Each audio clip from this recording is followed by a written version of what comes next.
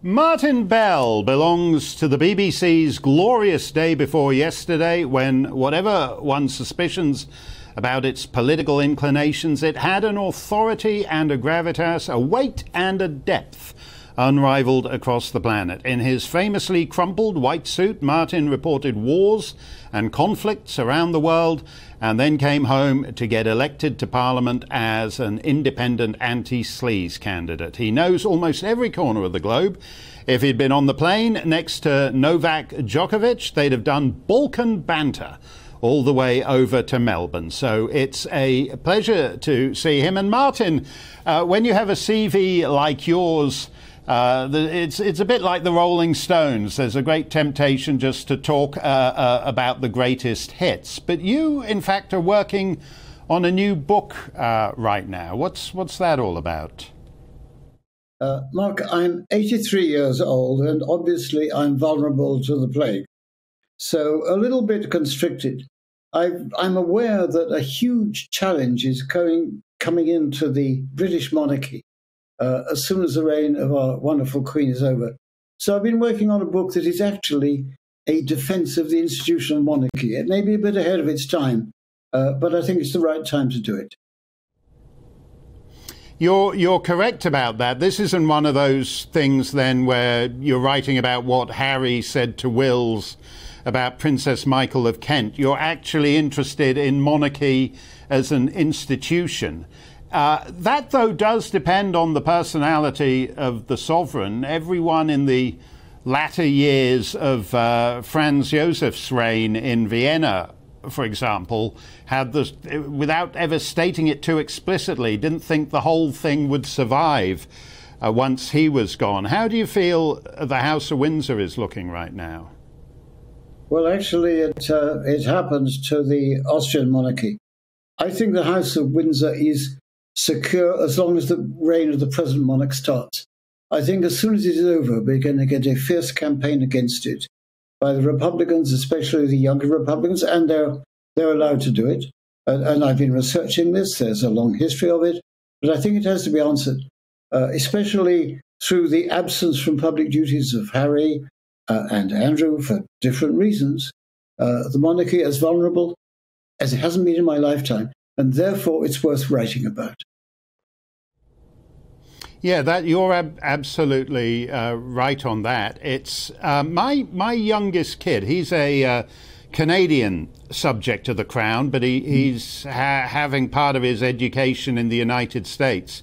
And he said to me when the Duke of Edinburgh died, he said, and he'd been talking about it with his American friends, he said, you just can't talk about monarchy with the Americans. They think it's just like a celebrity you hire to open supermarkets. What's the benefit of monarchy as an institution as you see it then?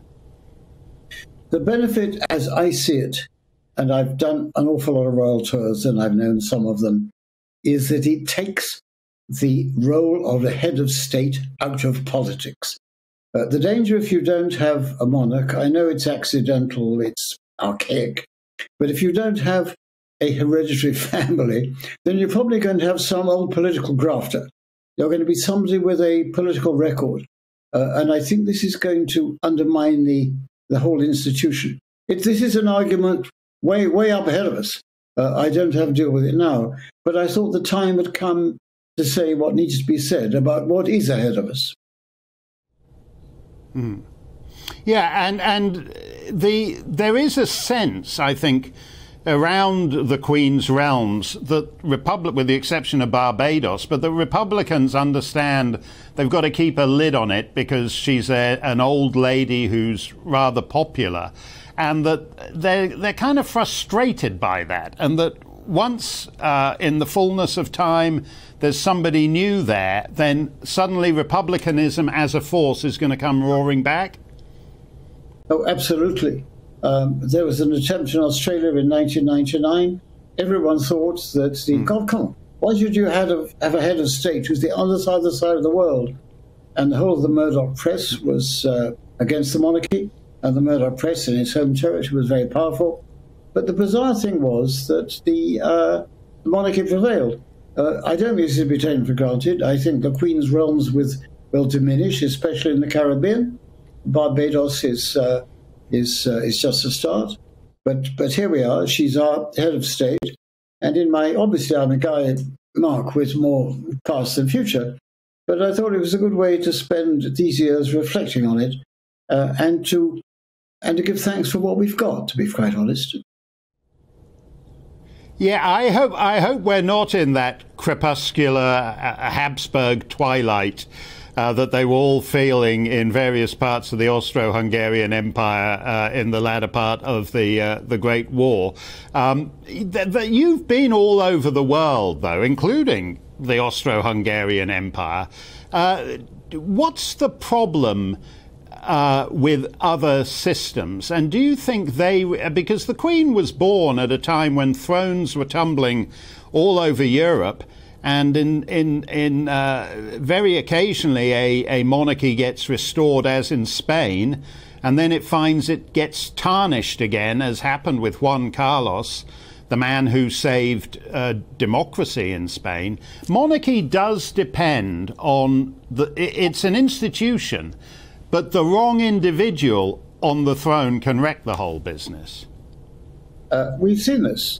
The most severe setback our monarchy ever faced was in 1936 with the abdication of the king, the only king who's ever abdicated. Nothing that has happened since has been as severe. But with the retreat from public duties for different reasons of Harry and even more Andrew, I think the monarchy is going to need to be defended, and I'm not quite sure that its defenders are fully in line. So I've been supplying the ammunition. It's a bit off the beam of everything else I've done in my life, but you're quite right. It goes back to Sarajevo in 1914 and the shot fired by Gavrilo Princip, which brought down the Archduke, and we know what happened since. We lost 800,000 men in that war, and the Germans and French lost more.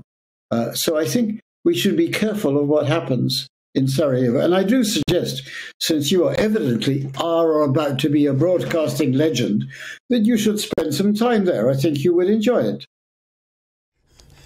Well, I haven't spent as much time there as you, but I've been in places like Mostar, for example, which I find. The great thing about that part of the world is that you're right on the intersection between Christendom and Islam. So it's actually they're turbulent places, but they're fascinating. But they're also aware of history. When you're in the Balkans, you must have found this.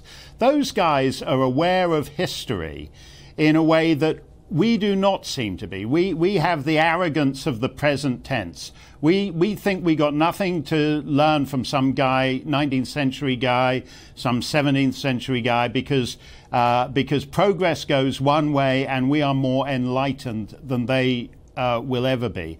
There's a much greater awareness of history because it's in some of these places you've covered, they're still living with it, aren't they? We're talking to each other on the Serbian Christmas Day. I happen to believe that the Serbs lived their history like no other people on earth. Their defining moment in 1389 was a battle against the Serbs, which they lost.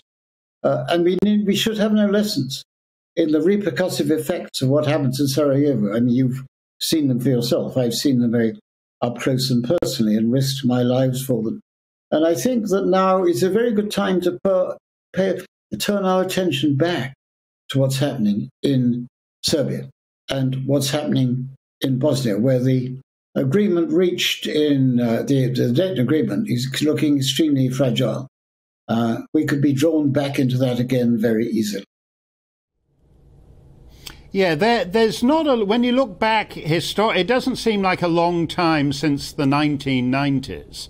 But in fact, 3 decades is kind of a long time in Balkan stability, because if you look at, the kingdom of Yugoslavia lasted about 25 years, I think, all told.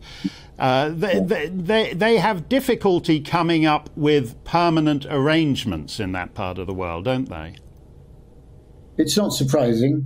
They have 5 or 6 republics. They have autonomous provinces. They have 3 religions. They have 2 scripts, the Roman and the Cyrillic. I think look on back on it, and obviously Tito had a lot to do with it and the horrors that happened in the Second World War. But when it fell apart catastrophically, and the rest of Europe got involved. And I was involved also in trying to, I had to do it very discreetly. I know you're not a great fan of the BBC, but the BBC was not a major player, but what the images we sent back across the world suggested that there had to be an intervention, and there was an intervention which saved lives. But in the course of that war, Mark, 98,000 people were killed. This is in Europe, in our continent, and in our time. So I felt very deeply about that, and I still do. And I honestly think it's time that we should turn our attention back to the most troubled corner of Europe. Well, there are interesting things happening. I mean, just to tie together your Balkan interests and your monarchical interests, in Montenegro, the rightful king now makes the same salary as the so-called president. They have a kind of strange new arrangement where both the king, the guy who would be king, and the president represent the country. It's a sort of unusual. It's a sort of unusual thing. But thank you very much, Martin Bell, and I look forward to that new book. As you say, it's just what's needed: a defence of monarchy as an institution.